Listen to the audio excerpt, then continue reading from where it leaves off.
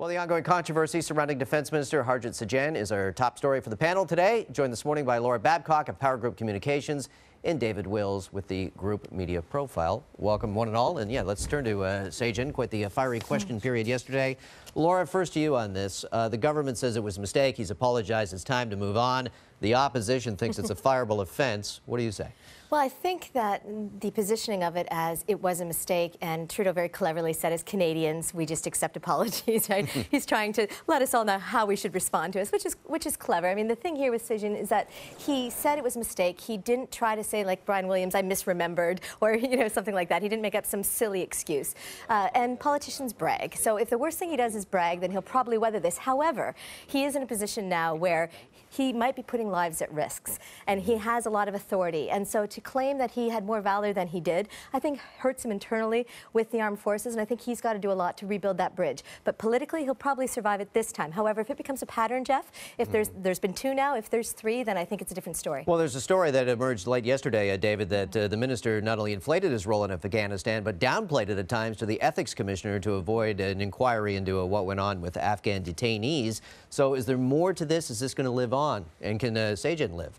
Well, I do think it's going to live on because of what we saw happen yesterday, is that once you dance with the truth the way that he did, and he also tried to downplay his initial apology, is that as it scratch more and they push a little bit more and more, they start looking at other things that he said. And we saw it start out yesterday. It's happening more today. And I think that really what comes here is there was no reason why he misrepresented himself that way. He has an excellent track record. He has an excellent resume.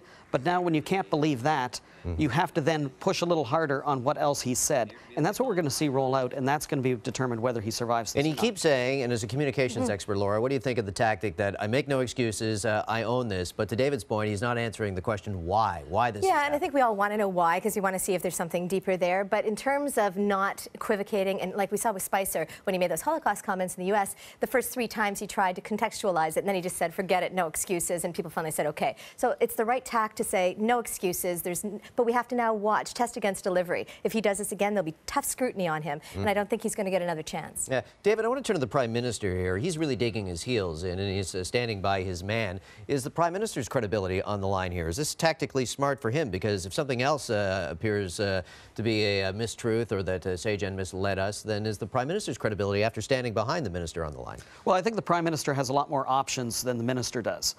He initially stood by him. Now there's new information coming out. It'll be very interesting to see what Justin Trudeau does today and in the days following as they get pushed a little bit more. But it's right for him to stand by the person that he chose in that role, support them. But as new information comes out, that becomes harder. And I think that we may see him weighing his options this week. But he'll have an easy out. The Prime Minister can say, he came to me and I accepted his resignation. I stood by him. But so it's an out for the Prime Minister. If things get too sticky, he doesn't have to say he made a mistake in supporting his man, standing by his man. He gets the out. Okay, I want to turn now to Senator Don Meredith, because some former aides have now come forward. They've spoken exclusively to HuffPost. Here's what one of those aides had to say. They said, quote, once the doors closed, I felt like I was trapped, and he was able to touch me and be very all over me. This in response to Mr. Meredith is a former pastor who would apparently pray with staffers. Now, his future has been in the air since an ethics committee found that he abused his power by entering into a relationship with a 16-year-old. And David, should he still be holding here? I mean, these accusations first surfaced in 2014.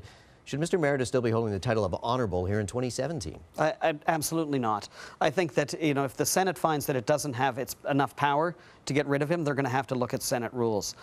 This is really just adding to the fact that people don't believe the Senate has any value. And if they can't deal with their own members, especially in light of these accusations, the enormous investigation that's gone on here, he is not honorable, and I think he's doing a disservice by hanging on with the Senate. Okay, Laura, last word to you on this. Are the wheels of justice grinding too slowly here in the Senate? Well, the Senate's got to speed up because they're facing an existential crisis. We're still not convinced of their value proposition or their role. I mean, what are they supposed to be, this chamber of sober second thought with people like this in there? So I think there's a majority now of senators who are favoring expulsion, and we'll see whether they're able to do that. But they've got to start to clean up their own house before we decide that they deserve to have that house. All right, Laura Babcock and David Wills, appreciate the time. Thank you so much.